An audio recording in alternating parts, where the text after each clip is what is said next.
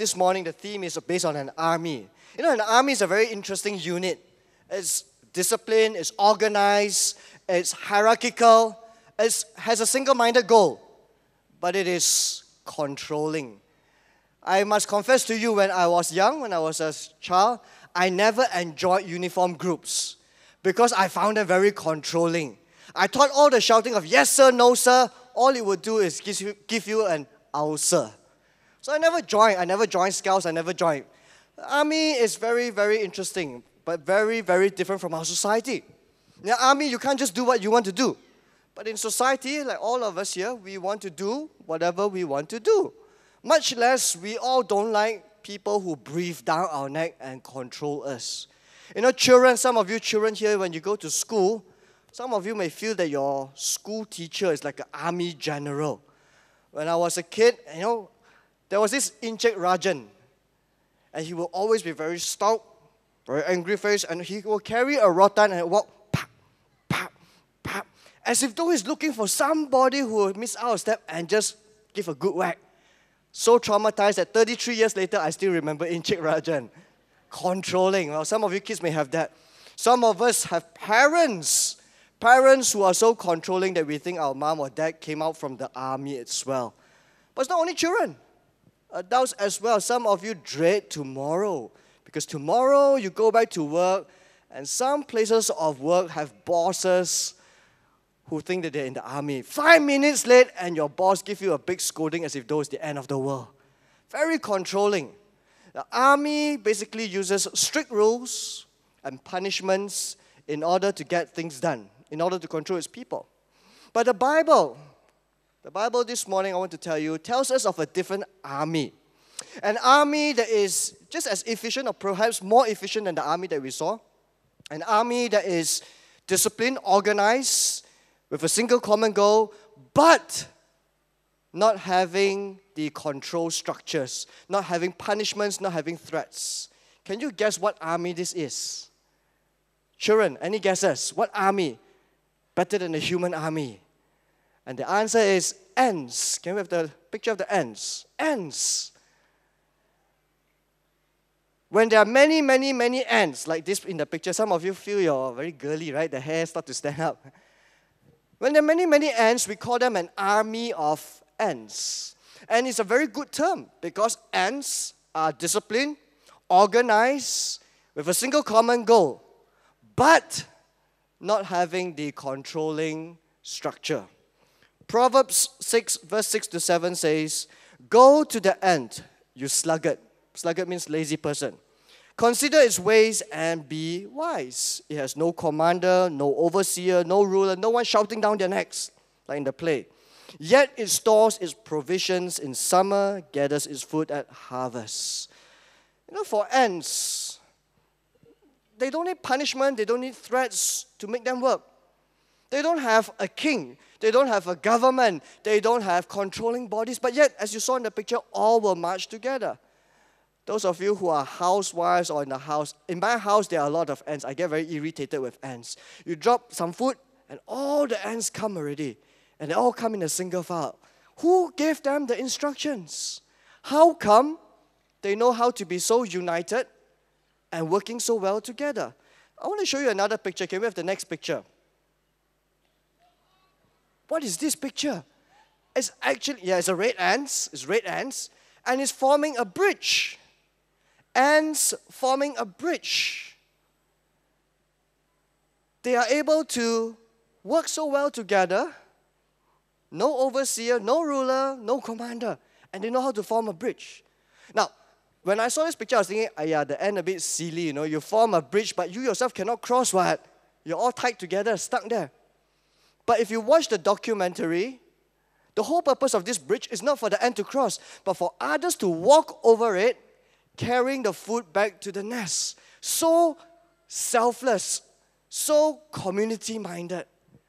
How is it that these little creatures with brains, I'm not sure whether ants got brains, maybe some of you scientists can tell me, but if they did have brains, they'd be so tiny.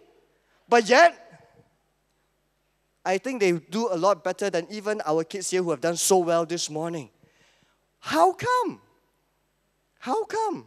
It's as if those ants are wired to live and work together harmoniously, right? And how good it would be if we could be like ants, especially now here in Malaysia with all the recent issues with what happened yesterday. If only we could be like ants. Globally, there are so many tensions. Even children in school always have tension because they say, I friend you, you don't friend me. You friend that person, I don't. They form groups, they form gangs, and become so difficult for some children. Some children don't like to go to school because of such tensions. So what is it that made these ants the way it is? My daughter, May Ann, my youngest daughter, has a word for very, very many. She calls it bajillion. Okay, please excuse me, the Chinese and BM translator. There's no such English word, bajillion. Because there is a word that says there's so many of them. And you know, ants, there are bajillions of them. But not one single one of them falls out of line. Not one single one of them was like the Corporal Mong Cha Cha, not paying attention. But every one of them, how is it? Ants don't go to school, right? And many of you kids wish you didn't have to go to school. Ants don't have the police or the MACC to enforce laws. They don't even have laws, but yet they function so well. Because you see, ants have been purposefully designed and fashioned to live, to work together. Ants have no commander, no ruler, no overseer, but they do have a maker. A maker who has purposefully designed and fashioned them to live the way they do. A maker who is God. And you and I, all of us here, from the back, I can't see the back because the lights are so bright, but from the back to the front, from my left to the right, from the little children to the elderly people, all of us here, we share the same maker as the ants. The same maker, the maker who is God.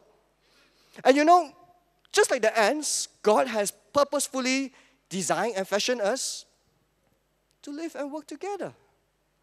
I say, Pastor, we are not exactly living and working together. We have a lot of problems from school right up to office, right up to national issues.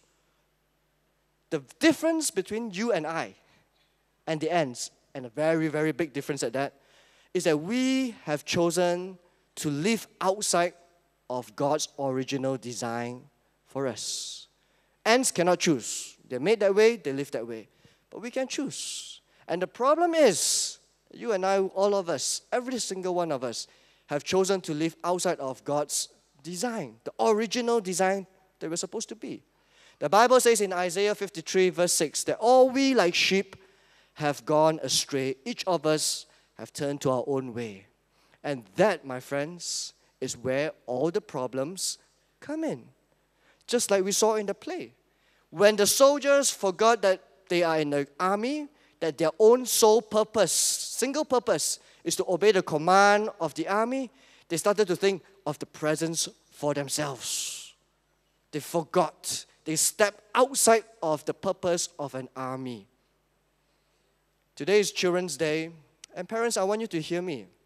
Because children who grow up in broken families, whether divorced, separated, or parents that are always constantly fighting at home, these children will be negatively scarred for life. We may say that, well, I still provide a shelter over their head. I still give them good food. I give them education. I give them health care. I give them clothes. I give them toys. You can give them everything. But if the parents are not loving and the family is not loving, it is fundamentally a broken family, dysfunctional. Why? Because it has lost the original design of a family.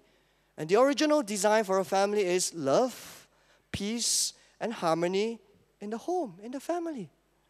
So you can have all these other things, from food to the best iPhones that you give your child, but if love, peace, harmony is missing from the family, the child will be negatively scarred because it is outside of the original design. Children, imagine if I were to give you each an ice cream, all right? Ice cream cone with double scoop, your favorite flavor, chocolate, vanilla, salted caramel, I don't know. And to add to that, you can put on any topping you want. Sprinkle all the rainbows, all the Oreo crush. Now, I give you this ice cream, but you say, now I don't want to eat. Now quite cold in this auditorium here, quite cold. This afternoon, Daddy, Mommy is going to take me to the swimming pool with the cousins, and I want to eat it there. So I'm going to hold my ice cream all the way until afternoon, then only I eat it. What will happen, children? Melt. Yeah, very good. So can you enjoy your ice cream in the afternoon then? It's quite yucky to eat melted hot ice cream. Why? What happened? Because an ice cream is meant to be eaten the minute it's scooped out of the cold. That is the original design of it. But if you choose to do something outside of the original design or the intent, it is useless. It is wasted. And ladies and gentlemen, my friends, this happens in every facet of our lives, from marriages to community harmony, from workplace problems to national issues. All these problems come from a simple, basic reason. We have gone outside of our original design. We cannot function, we cannot live like the ants do, happily together, united, because we have broken the original design. And so we struggle. We employ, we try all kinds of ways to make life work. We try so hard, and I want to use this illustration. It's like going to an exam, right? Some students, instead of studying hard for an exam, they will try all kinds of ways to get past it and still get a good mark. So what do? Some of them try to cheat. Now, children, never try to cheat in the exam, okay? It's not a good thing to do. Some will try to do what? Polish the teacher's shoe. Everything make the teacher very happy so the teacher give better marks. Others, scribble the answers on the hand, then you realize sweaty already, the answers all come out. So put in the piece of paper, put it in the toilet, then afterwards at the exam time say, teacher, stomachache, need to go to the toilet, then go and find the answers. Don't do that, right, children?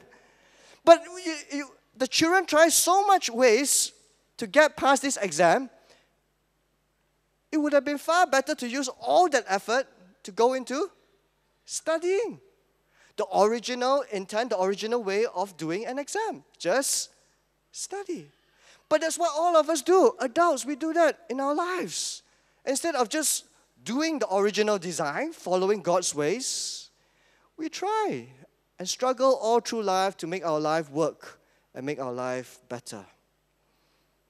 But more than that, friends, God is not so much just into getting things done. The ants basically are preoccupied with getting things done, but God is not. See, the Bible is not a manual to teach you how to be successful. Christianity is not about do's and don'ts. Jesus Christ, thank God that He came, and that's why we celebrate Christmas. But ultimately, He didn't come just to help you to take control of your life. Make sure all the circumstances fall into place, you live a happy life, and that's that. No. Consistently throughout the Bible, and we sang the praise song, Victoria led us in the praise song, the book, we open the book and we look at it, referring to the Bible. Consistently throughout the Bible, what is paramount, what is supreme, what is most important to God? It's not getting things done, but it's about restoring and deepening relationships. You read your Bible. The Bible tells us that. That's why we come to church. That's why we are Christians. Not just to get things done in life, but to have our relationships restored and deepened with God and with one another. And that's why in the Bible, John chapter 1 verse 12 tells us that to all who did receive Jesus, to those who believed in Jesus' name, He gave the right to become children of God. God calls us His children. He doesn't call us believers, His soldiers, His workers. He doesn't call us straight A students. He doesn't call us a good employee. He calls us children. Because fundamentally to God, what is most important is not getting things done. It's the relationship. When relationships are in the right place, things get done. And so God calls you and I children. So while we celebrate Children's Day today, specifically for those age 11 and below, but all of us who are believers are children of God. Now, after the end of the service, every child will get, I think, popcorn, marshmallows, and other things. Only for 11 years old and below. Don't say, Pastor, say I'm a child of God, so I can get. You want, you go and buy your own, all right? Only children age 11. But all of us are children of God if we are believers in Jesus. Today as a church, we are so happy, so happy that you're here to celebrate Children's Day. And parents, I want you to take this time now. Look at your child. Don't look at me now. You got a child with you? Look at your child. Look at your child in the eyes. Okay? That is your child. That is the gift that God has given you. Keep looking. Okay? I know it feels very uncomfortable, all right? As Asians, we don't really show our love that much. But just do it. Just do it this morning. It's Children's Day for your child's sake. Look at your child. Your child is your child, the boy or the girl, or the children, not because he's a hardworking student. It's good to be a hardworking student. Your child is your child not because, he's great at ballet or great at swimming. Your child is your child not because, he tidies up his room. He always says, yes, mommy, thank you, mommy. Yes, daddy, thank you, daddy. Your child is not just even your child just because you gave birth to that boy and that girl. Your child is your child because of the relationship. Parent to child. As you look at your child's eyes, do you have the relationship with your child? It's wonderful that you have provided for them all these years. It's wonderful you have given and sought to give them the best. But those things cannot replace a relationship. Children's Day to me is very important because we can learn so much from children. You know, when children are born, when babies are born, they're very sticky to their mom and dad, isn't it? When we have a Tadika Calvary here, and sometimes we walk by the Tadika as we come to work, and you see, especially January is coming up, new kids are coming, and you see the children clinging on to the mother or father's leg crying, don't want to go into the classroom. And you stand there and you watch, and you see the teachers doing their best to cajole, to win the child's heart. Say, come now, come, we have very nice toys, we are showing a video, we have this, we have that, trying to speak in their nicest voice, but the child will still cling and cry, wanting the father, mother. Why? Because the child is still very much in his or her original design. Design for relationship. The child, the toddler, does not seek for things. Yes, of course, the child likes sweets and ice cream and all that. But after a couple of hours, they want back their parents. See, when a child is born, they're very much still in the original design. Longing, desiring for relationship with their parents always. That's why they're sticky. But as they grow, as they become teenagers, they get influenced by the world, by our fallen nature, and so then they start to want things rather than wanting relationship. The Bible tells us that this wanting to go our own way, this choosing outside of God's design, the Bible calls it sin. Sin is just simply doing things outside of God's ways. And so as the child grows, becomes a teenager, and slowly then becomes an adult like you and I, we are become so fixated, so focused on getting things done that it ruins our relationships.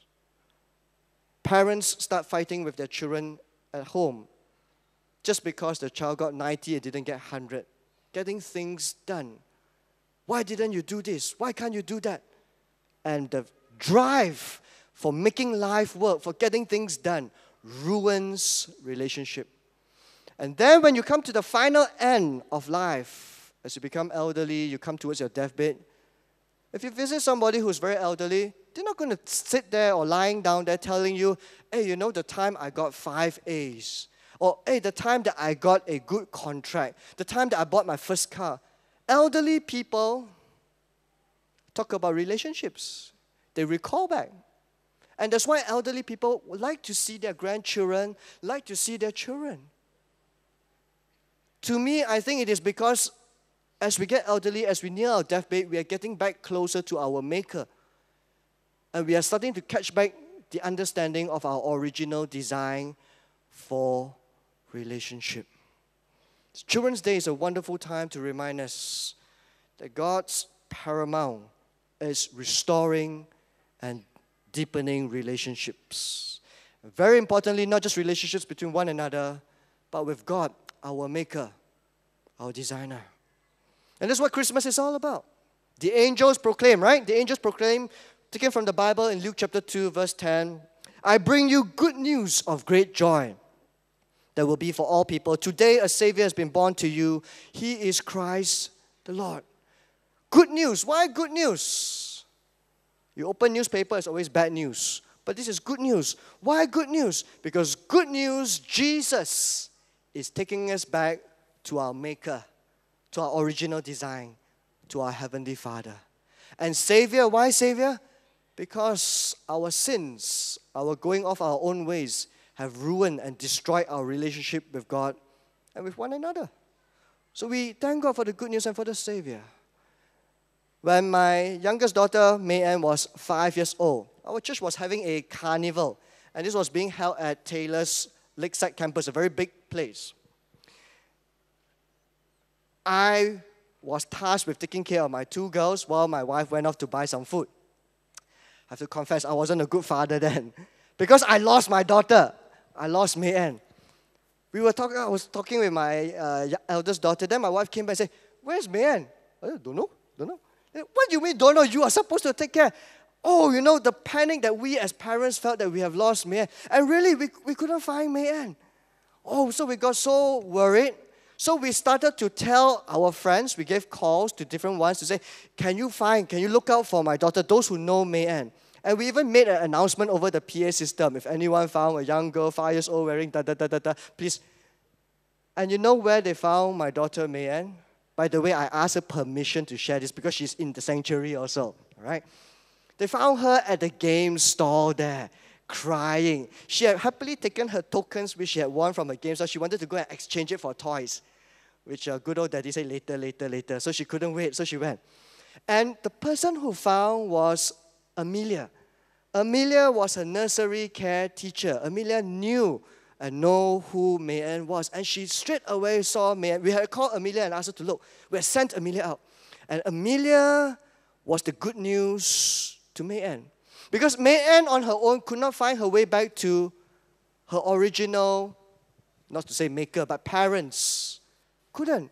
But Amelia was like Jesus, the good news to bring May Ann back. Amelia was the Savior to save May Ann and to bring her back to us. And we got reunited. Obviously, we're very happy, very thankful. And friends, to all of us today, adults and children alike, Jesus is like the Amelia. Or rather, Amelia is like Jesus. The good news to bring us back to the Maker, to our original design that we have gotten lost. May Ann was told strictly not to wander off on her own. But she did not keep to the original design. She went out of it and she reaped the consequences of being scared and cry. The same with all of us. And so Jesus today offers us this opportunity. Friends, I close very quickly because we still have a final song for the Operation 317. I close by telling you this. God is not an army commander. God does not control us, does not want to control us with strict rules and punishments, with do's and don'ts. The Bible is not meant to control you. But God desires for you and I to be His children and for Him to be a Heavenly Father.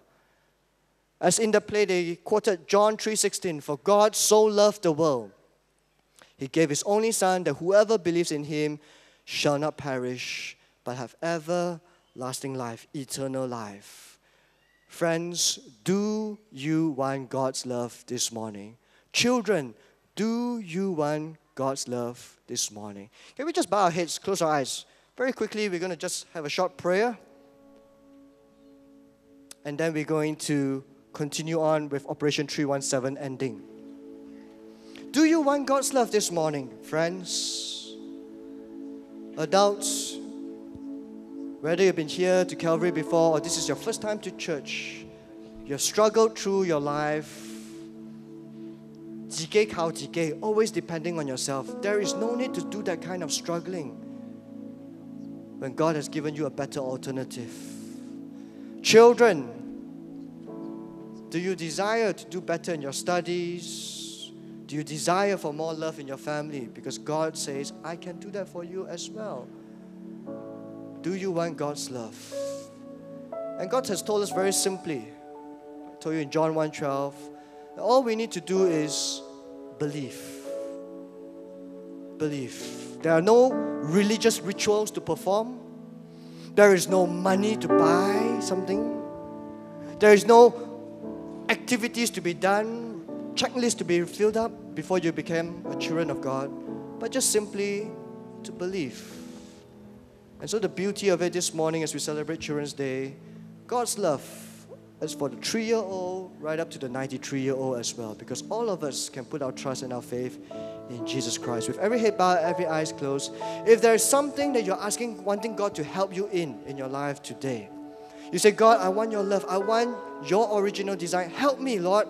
You may be a Christian, you may not be a Christian, but God wants to bless you this morning. Just put up your hand. Just put up your hand so I can see it and God can see it, and we will pray for you. You want God's help, you want God's love, just put up your hand. All over the sanctuary, children, adults, no need to look around. It's about you. That's right. Praise the Lord. Right at the back, you put up your hands too, because God is looking. You're wanting God's love. You're wanting God's help. You don't want to struggle through life on your own. You want peace. You want harmony in your life. Hallelujah. Can we all stand together? Can we all stand together? You can open your eyes, all right? Hard to stand without opening your eyes. Now, in Calvary Church, we always open the altar and give a time for you to come, for us to pray for you. But today we're going to do something special because today is Children's Day. So we're going to let the children come first, all right? So adult, hold your horses, stay at your seats. We're going to let the children come down first because today is their special day. Father, in the name of Jesus, you see all the children who are standing here at the front platform, middle and the back platform as well. And Father, together standing with the children are the parents and as well the adults. Each one standing here is saying, Jesus, I need you. Jesus, I want you to bless me. Jesus, I need your love. Father, whatever situations they are going through, whatever their circumstances, you know very well. And I ask that you will bless every single one of these children and parents and adults as well. Lord, you are our mighty God. You are our loving Father. And you will fill us with your love, with your peace, with your harmony, God. God, I pray for relationships to be restored. If there are families that are going through difficult times, restore relationships this morning, oh Lord God. Relationships between parents and children, relationships between spouses. Father, in the name of Jesus, for the children that are fearful, whatever fears they may have, in Jesus' name, set them free, Lord God. Let them know, let them be bold, let them be so confident in the love of our Lord Jesus Christ. That when they stand with their friends, when they go to school, they will not be afraid of the bully. They will not be afraid of difficult people, but they will know that Jesus loves and cares for them. Father, we who are adults, we struggle like children too. We have our difficulties, and we thank you this day, Children's Day. Heavenly Father, you are mindful of us. Bless us, we pray. This morning, Children's Day, is a wonderful time for you to become God's child. Every head bowed, every eyes closed, all over the auditorium. If this morning you have not believed and you say, I want to believe, I want to be the child of God, I want to come back to my Maker, to the original design, just put your hand up. Say, I want to believe, and we will pray for you. Just put your hand up. Dear Lord Jesus, Dear Lord Jesus, thank you for your love for me.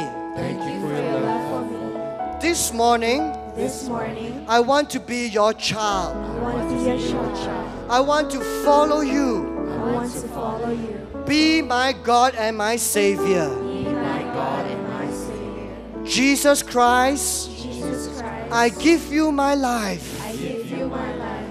I will follow you for the rest of my life. Follow you for the rest of my life. I will follow your ways. Follow your ways. In Jesus' name I pray. In Jesus' name I pray. Amen.